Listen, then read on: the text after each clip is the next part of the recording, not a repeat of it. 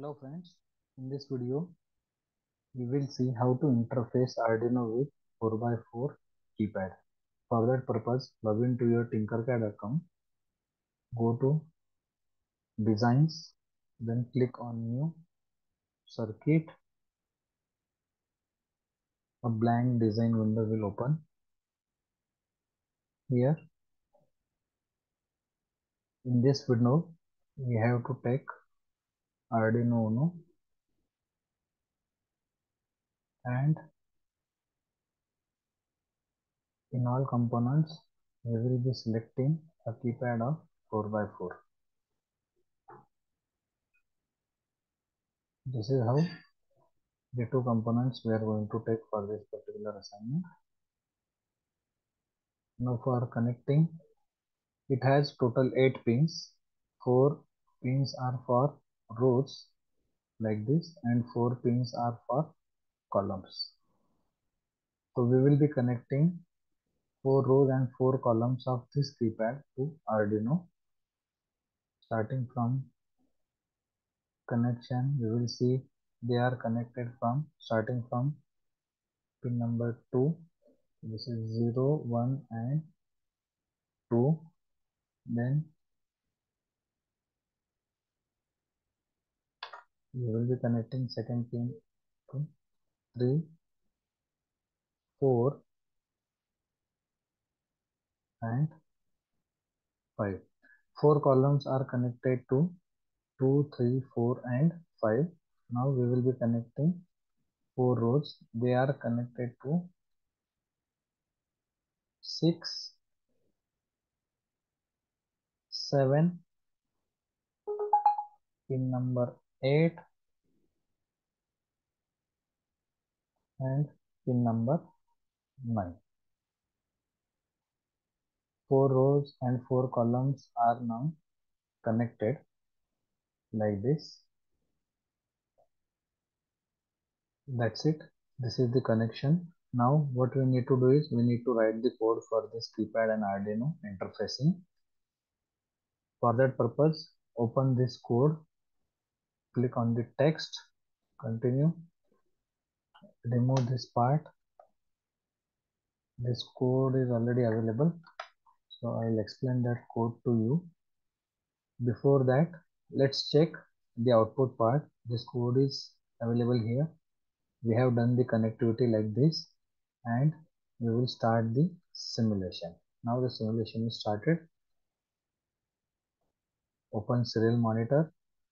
Now check over here, whichever key we are going to press, that key, the pressed key will be appear in the serial monitor. So I will press, let's say 1. So you can see 1 is here. 5, 7, 9, 8, 0, A, B, C, D, all the keys, hash, star, like this. Whatever keys we are going to press, all those keys are displayed on the serial monitor. So this is what the interfacing of your 4x4 keypad with Arduino is. Now let us see the coding part. In the coding part, firstly we have to include the header file for your keypad, that is hash include keypad.h. Now we have to define two variables for rows and columns. It will be like this: number of rows 4, number of columns 4, because this keypad is of 4x4. Next is we need to define the key map, means the structure of your keypad, which are the rows and which are the columns, that we need to define. So the key map, the size of key map will be, it has 4 rows and 4 columns, so it will be automatically 4x4 matrix like this. You can see 1, 2, 3 and A will be in the first row. So 1, 2, 3 and A will be in the first row. Likewise, whatever structure we are going to see on the keypad, the same structure will be created in your key map with the help of your number of rows and columns, that is your matrix. Now next is what connection we did. We have connected these particular rows, row 1 to row 4 are connected to 9876. So the row pins are connected to 9876 and the column pins are connected to your 5432. So we are going to create one array. for your rows and columns, and the connection is mentioned like this.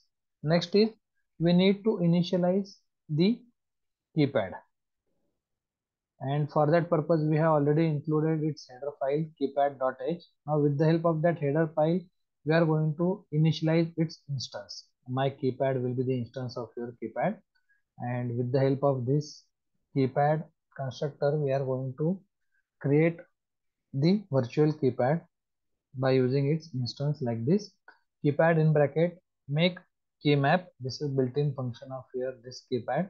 We are going to use this function to create the key map.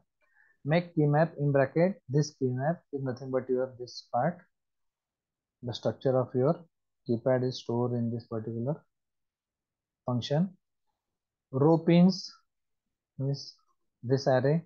Column pins means the connectivity part, and we are going to take number of rows and number of columns like this. So with the help of this particular line we are going to initialize an instance of your keypad class like this. For that purpose we will be requiring this key map, we will be requiring these rows, and we will be requiring the number of rows and columns. Now void setup serial begin 9600 standard value. Void loop character key pressed is a variable that we are going to use. As soon as any key is going to press, that key value will be stored in this particular variable. That's why character key press is equal to my keypad. My keypad is an instance of your keypad class. So my keypad dot get key. Get key is a built-in function of your keypad which will going to return the key which is going to press on this particular 4x4 keypad. So if any key is getting pressed, it will be stored in this particular variable. If no key will be pressed, no key is built-in variable that is defined in your keypad class. No key means if any key is not getting pressed, that condition will be if key press is not going to match with your no key, then only it will going to display. If I will not going to press any key, it will not going to display anything. And if any key is getting pressed, it will going to check with the condition key is pressed, so this condition will be satisfying and it will going to display your that particular pressed key on your serial monitor.